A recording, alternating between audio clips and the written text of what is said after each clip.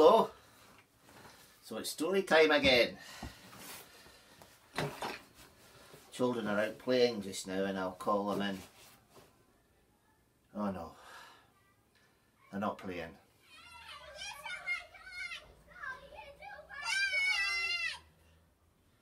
They're having an argument. Well, what's going on? What's going on? This is not being kind. Daddy's not selling with me. Oh, I'm trying to tell a story to the children at home. I'll tell you what, I'll come out and tell a story to you and Lewis in the garden. A story? Okay, let's have a story. Who started it? He started it. Okay, never mind who started it. Let's finish it with a story, shall we?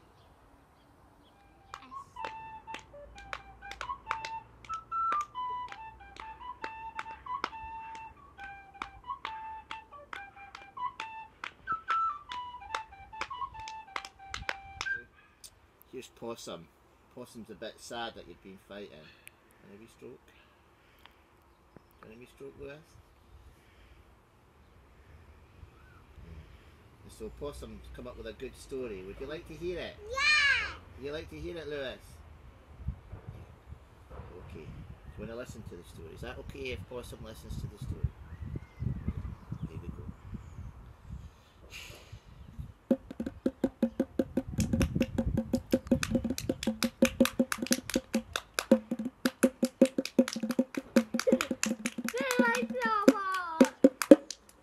Now, this story is about a mum who has two children that keep on fighting. So the mum just didn't know what to do. Her children were fighting and disagreeing and arguing all the time. They weren't sharing toys. They could never agree what game to play. And so she said, will you go out into the garden? Maybe you'll play better there. Well, they went out into their small garden and guess what? Within a few minutes, they were arguing and fighting again. So the mum came out and she sat down and she said, right, she said to both her children, I have a little task for you. I want you to go round the garden to see if you can collect small twigs. Small twigs, yes, as many as you can, she said. And so for 5 or 10 minutes, the children collected small twigs. And then the mum tied the twigs together. Just like this. The mum tied the sticks her children had collected into a bundle. And then she went to one of her children and she said, are you strong? Yes. Are you sure? Yes. Do you think you can snap those twigs in half? Yeah. Go on then, give it a go. Keep trying. And our child tried and tried. Come on, more strength in it. And it was impossible. Watch this, said the mum. And she took one of the twigs out of the bundle. Now, she said, try and snap that. That was easy. You see, said the mum, we are a bit like these sticks. If we stay together, we're strong.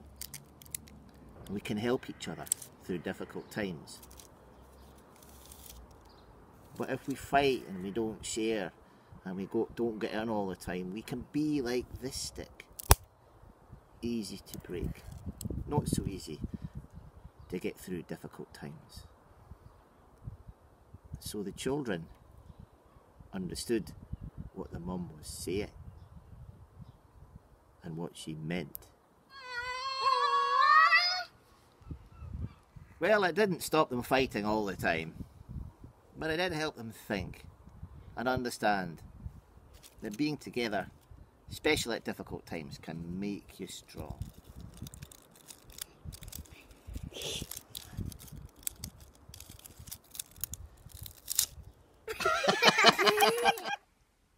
Well, there was a wee story, maybe to help out at a difficult time, eh? That was a good suggestion, Possum. So, what we did after that was we tried to work together, and Sky and Lewis worked together making riddles.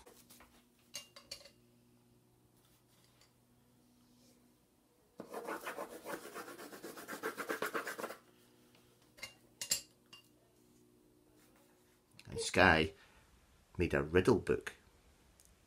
And here's Sky now. Would you like to see her? And she's made a riddle book, and she made it all herself. Do you want to explain how you make a riddle book? Yeah, so you put it in a piece of paper and then you copy it into whatever you're going to put in. And if you want to put in the riddle book, you put it in the riddle book. So, and how did you think of a riddle in the first place? How did you get the answer? You walk around your house. It can be inside or outside. So you can walk around your house, inside or outside, if you've got a garden or a wee drive, and you look at something to give you an idea for the riddle.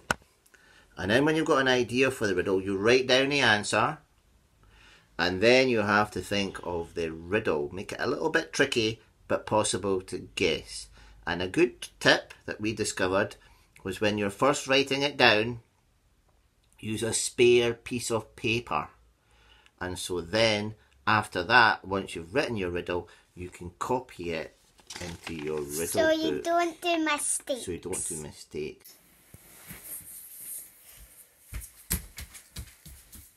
There you are. And so this says Riddle Book by Sky. And this is her riddle. And would you like to read it out? Yes. See if you get the riddle. People jump on me, you can lie on me and look at the clouds on me. What am I? So I'll read that out again. Oh, tricky. People jump on me, you can lie on me and look at the clouds on me. What am I?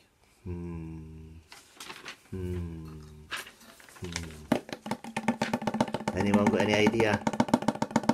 What do you think? Maybe. That's a good answer. What are you looking for, Sky? A trampoline. A trampoline. Did you get that? Well, maybe you could make a riddle book yourself, you see. All you need is a piece of paper and you fold it over, and then you have to walk around the house and look at something, either inside or outside the house, and then that's your answer, and then you write the answer down, and then you think about the riddle. How do you describe the answer? But make it a little bit tricky, but not too tricky, so people might be able to guess it. And then you can make your own book.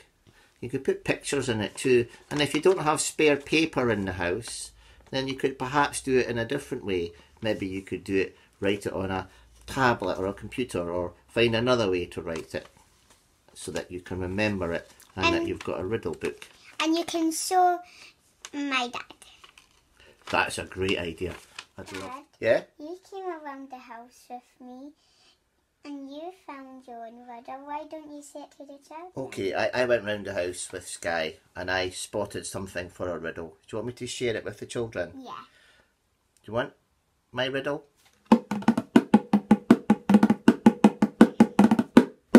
Well, I wrote it down like Sky, so I'd remember it. Are you ready? I am always getting lost. I hide behind the couch. When people find me, they are happy. What could the answer be? What do you think? The answer is a remote control. Well, I hope you've enjoyed this story time and maybe had a lesson or two. When it's difficult times, it's good to work together.